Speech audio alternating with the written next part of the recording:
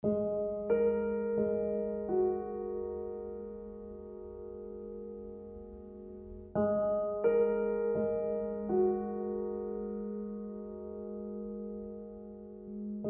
was an artist who had spent most of his life moving and not having a bedroom of his own. He only lived 37 years and he moved 37 times.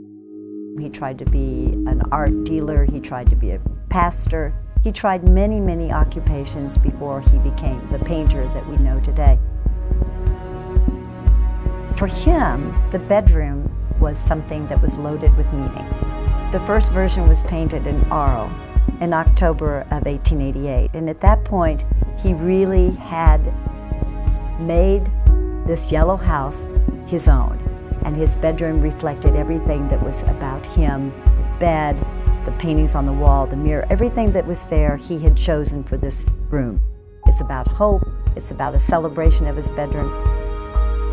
He's invited Gauguin to stay. Gauguin stays a mere 8 weeks. They have a disastrous end, and Van Gogh is institutionalized.